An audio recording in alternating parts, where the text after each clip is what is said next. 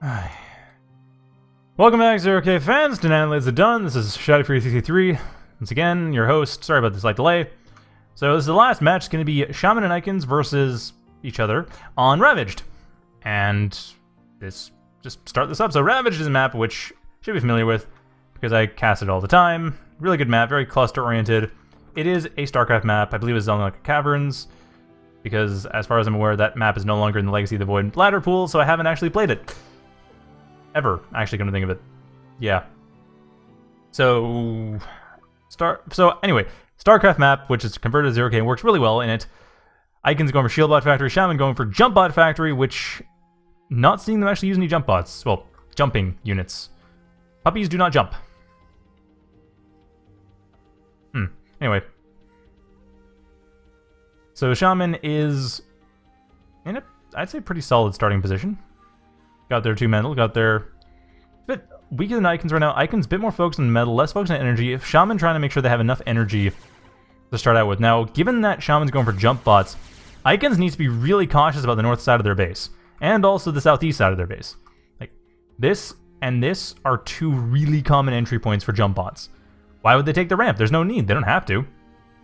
So instead, they'll be taking this area here if they can get away with it, or the north if they can't. And it looks like ikinz setting up that Lotus, which will be handy. It looks like the Pyro is going to be going towards the north side.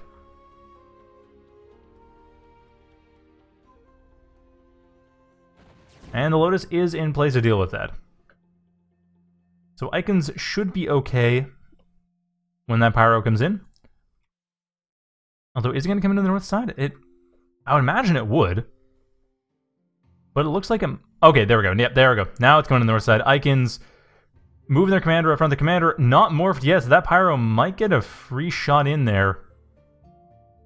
But it's been spotted. ikinz well aware this Pyro's coming in here. Shaman not able to get away with it as well as they would like to. Shaman in the main base not really doing too much. Not building a whole lot at this point. Just this one Pyro is their main army. Another Pyro coming in later on, but this is not working out anywhere near as well as I'm sure they would have wanted it to. And they are expanding at the same time, so they're not completely dead in the water at this point. But still, it's not what they'd like, I'm sure. That's better. That's so much better. Sorry, it's not what they'd like.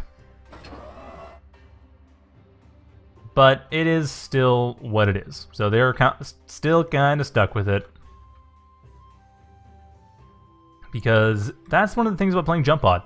And as mentioning before, like a week or 2 ago, I was talking about how the Cloaky Factory isn't really played very much, and I suspected it was because of the Cloaky versus Jumpbot matchup.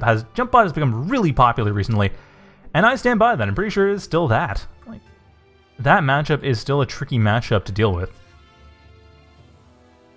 So I think that is the reason why we aren't really seeing a whole lot of Cloakybot usage, because these bandits are really commanding a lot of respect from Shaman. Although Shaman at this point does have a strong enough economy, they can just move straight onto Jax. Don't have to worry too much about Pyros, but at this point, I don't know. ikinz is a great timing right now. If ikinz attacks right now, like at this exact moment, they have an awesome time. There's nothing here. This is such a perfect timing. And these Pyros can't do much. One of them's already going to go down. Over the southeast corner, I have another one to block off expansions. I mean, Shaman is being really, really risky with this. Just about to get a Lotus up, but even that won't be too much to deal with. ikinz really should have moved these bandits here sooner. Oops. Those bandits really should have been moved in sooner, though. There was no reason for them to have been hanging out where they were. I think ikinz might have just not been really paying as much attention as they needed to be. But yeah, that was a situation where bandits needed to move fast. Because now, Shaman has enough defensive forces that these bandits can't as easily get around. They basically, that would have been all of these metal extractors gone, and the Lotus. Now, not as strongly, but these bandits could still deal a fair amount of damage. And over here, got rid of the Pyro to the southeast, and this expansion here, I don't think ikinz is aware of it. No, they have no reason to be aware of that. Although they are seeing a Pyro come in, that's suspicious. Not sure if they're going to look at this particular cluster to figure out if there has been an expansion, which there has been. And nice, pulling it into the Lotus, and that will probably kill it. Now, the loss of only one Pyro for one bandit, that's a pretty good trade.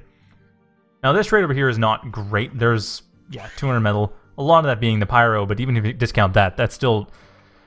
Those bandits, twice that Pyro in metal. And ikinz, acting on their instinct, they do get this expansion basically for free, too.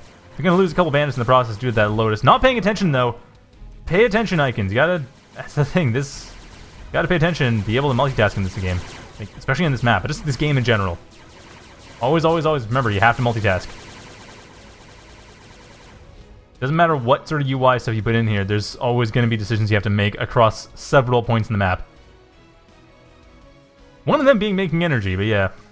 I guess that... Oh, actually, well, that's kind of... The widget is more pointing out the fact that the wind generators are not producing. But yeah, like, over in the north and over the east, two situations where ikinz could have easily taken these expansions out if they had attacked sooner, or been paying more attention. Hitting this... and then going from there.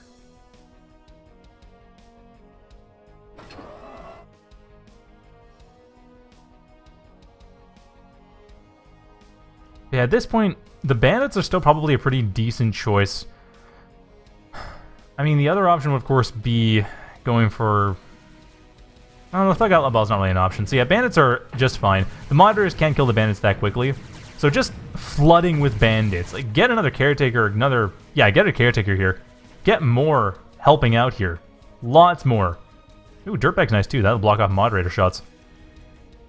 Yeah, that would be really handy. I don't know why that's not being done. And Shaman, once again, being attacked on the north side while attacking over to the south side. So this isn't working too well for them, I'm afraid, but that's still not terrible. Whereas this attack over the north is going to be considerably more successful than the last time. There are enough bandits here. If ikinz is paying attention and actually takes care of this Lotus here, and they're going for it, Mitre is going to cause problems, though. Like, move all the... Why are you... Okay, they're not paying attention to that at all. Like, I don't know what they're paying attention to right now. Okay, now they're paying attention to it, but they weren't for a while. Like, you gotta be clicking on the minimap and jumping around as you need to in order to pay attention to what's going on. Because there's a lot of stuff going on here. And this Mitre is getting free shots on those bandits. It's going to take on another one right away. Right now. There we go. And the last one will be going down in a second. Those bandits are not being attended to. However, ikinz is still ahead economically. Shaman going in for a bit of a Blastwing attack, trying to deal some extra damage. Probably will be able to get rid of some of these wind generators, but that's... Oh, there's a lot there. There is a fair amount there, and ikinz, despite their larger economy, still hasn't translated that into production. Just now getting the caretakers they needed.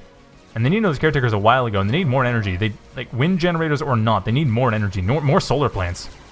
Especially down in the lower ground. Like, spread it out, because these Blastwings are going to be absolutely terrifying. I mean, at this point, ikinz is not... Okay, they're aware of them. They are aware of the Blastwings. They haven't done anything about it, but they're aware of them. Or they should be. It's on the map. And that's the Blastwing attack. Not as powerful as it used to be, but still very scary. At least the defenders can do something about it, but that's terrifying. I mean, the amount of damage that was able to deal. And Shaman now being able to get rid of this entire army with the Blastwings, all about to go down. All but one bandit going down to those Blastwings. That was a massive army.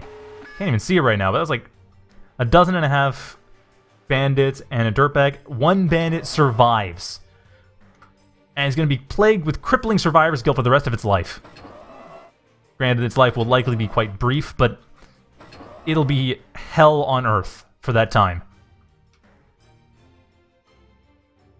Yeah, defenders finally getting built up, but that's not even enough. Honestly, like, this many defenders, just not enough of them. Because, like, one defender gets rid of 3 bandit, or 1 wind generator. But yeah, it gets rid of, like, 3 bandits. Sorry, 3 Blastwings. And then has to wait for, like, 15 seconds to recharge. However, it looks like finally the bandits are going to get some raiding gun. Finally this expansion getting gotten rid of on the eastern side. But even then, 1 metal extractor remains. But at least the important thing was the worker was destroyed. So the expansion can't trivially be rebuilt. These Blastwings are a real thorn in the side. That's all Shaman's building right now, is Blastwings. They've all been building for the last little while. Vinderkitten coming in, looks like it's going in for a Jack drop. And that Jack coming in here, Vindicator's not going to last too long, but the important thing is that it opened things up. These defenders now, and ikinz losing their commander, these defenders, what's left of them, losing all of their missiles on the Vindicator and on the Jax. The Blastwings have free reign. ikinz is going to just lose from here. I think like, one of the things, I would almost say put a Stardust at the edge right here, just to catch out the Blastwings as they come in. I think that'll work. If not, then maybe Hacksaw. Like something that homes in, hits quickly. But yeah, ikinz throwing the towel, just because that was a lot of Blastwing coming in. Like, dealing with that much Blastwing is really tough. Normally that's an open game thing. And I think a large part of it is, I mean, the idea behind the fire was actually to make this sort of thing possible. So it wasn't just you either do it at the start when your opponent has no counters or never. Like, it's a bit more even. It deals not as much damage, but it still deals enough damage that it's worth building. Although, honestly, I think in the old Blastwing system that Shaman would have done this exact same thing. I think it would have gone the exact same way. But I do like the way the new Blastwings are. They're kind of more reliable. Just setting things up. Just burning everything rather than having that weird shrapnel explosion. Yeah, that was that. So I hope you enjoyed that. That was...